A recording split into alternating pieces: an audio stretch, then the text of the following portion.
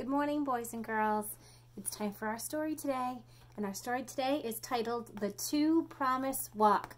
Let's make a quick review of what parts we have of the book. We have the front cover, the back cover. On the inside are the pages, that's right. On the front, the big words on the front are the title, very good. And we always have in smaller print somewhere the name of the author, the person who writes the words, and the illustrator, the person who draws the pictures to match the words. And today our story is called The Two Promise Walk, and the author is Ophelia Dumas Lachman, and it's illustrated by Natalia Vasquez. The Two Promise Walk.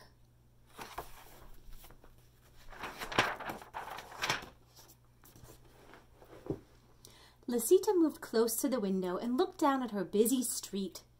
She was a little girl with black hair and a big frown on her face. Today, her grandmother was coming to visit. But where was she? She's frowning.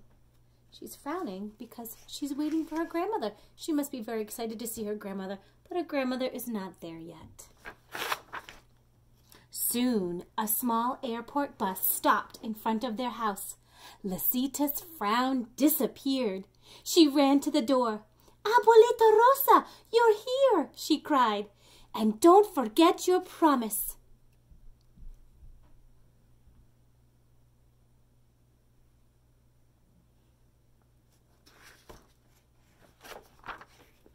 Her grandmother hurried up the steps and hugged her. "I won't forget," she said, "and remember, you made a promise too." It was hard for Lisita to fall asleep that night, with two promises to think about. The first was her grandmother's promise to take her to see her new school. The second was her promise to show Abuelita Rosa where sandwiches were made with little boats of bread.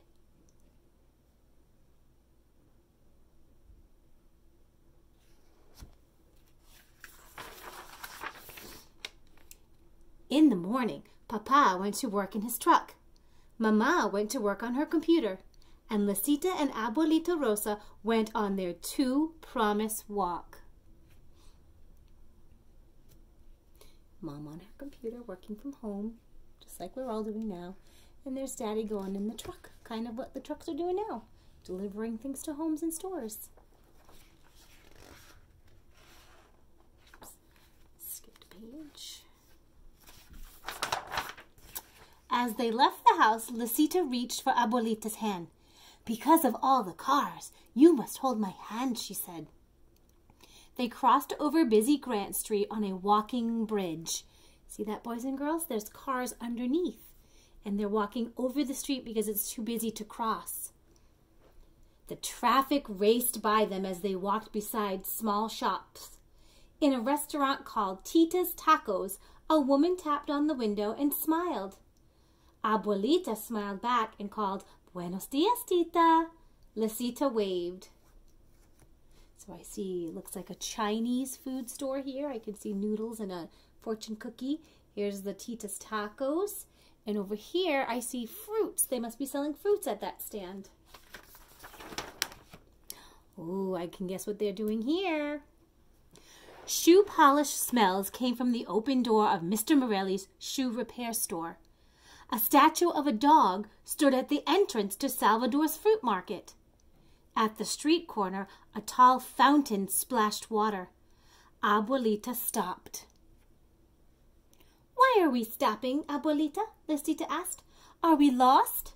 No, said Abuelita as she looked up at the street sign. "We turn here."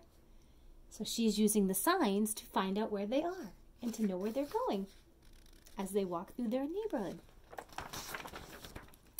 In a few minutes, they came to a red brick building with green grass and a flagpole in front. Her school! Lisita jumped up and down. Soon she would be big enough. So that's the school she's going to go to. It doesn't really look like our school very much. She's not old enough yet to go to school, but we are. "Now I want to buy you a gift," Abuelita said.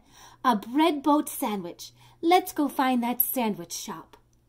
You'll like it, abuelita. It has a counter where you choose good things to go in the bread, like pickles and meat. And it has painted flowers on the door.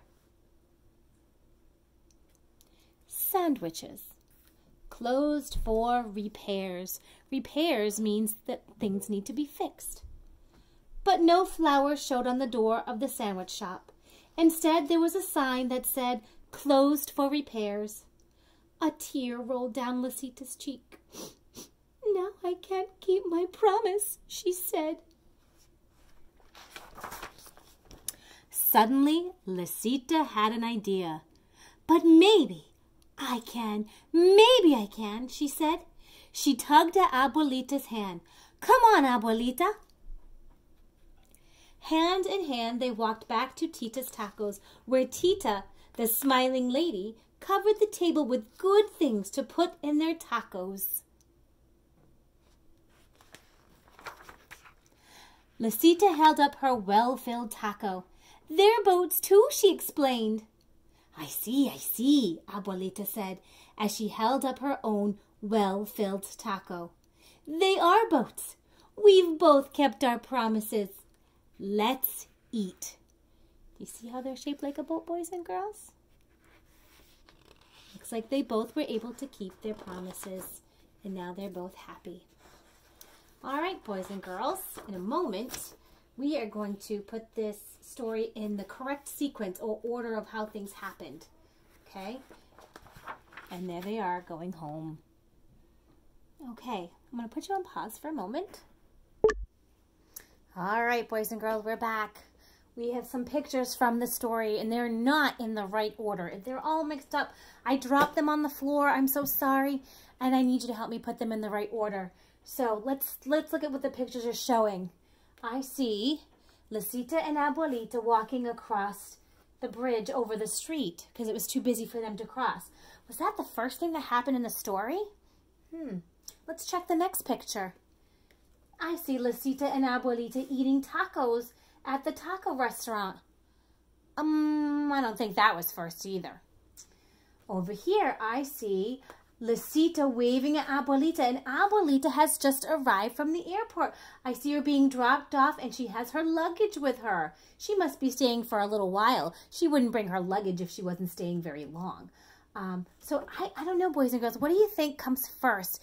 Was it this one? Did they go walking first? I don't think so. Did they eat tacos first? No, I remember that was at the end of the story. Did Abuelita come to visit? I believe that was first. So I'm going to take that one. And we always know we start at the star. And I'm going to put it in the first box of our sequencing timeline. Okay, so first Abuelita came for a visit. Then what happened in the middle? What happened next in the story? Did they eat tacos? Did they go for a walk? They went on a 2-promise walk, remember? They went to visit Lisita's new school that she's going to go to next year. And then they were also looking to go find the boats, sandwich boats. Then finally, they couldn't find the sandwich boats, but they came up with a better idea. They're going to go for tacos and had tacos, which are also shaped like boats. So let's review, boys and girls. Let's say first, Abuelita came for a visit. Next, they went for a walk, a 2-promise walk. And then finally, they had tacos at the end of the story. First, then, finally, or first, next, then. Okay, boys and girls, Mrs. Slinn has sent a paper on Class Dojo. It's the same exact thing. You can cut them out, the pictures, and put them in the right order for Mrs. Slinn. When you're done, have Mommy and Daddy take a picture of it and send it to me on Class Dojo. Thanks a lot, boys and girls. I'll see you later.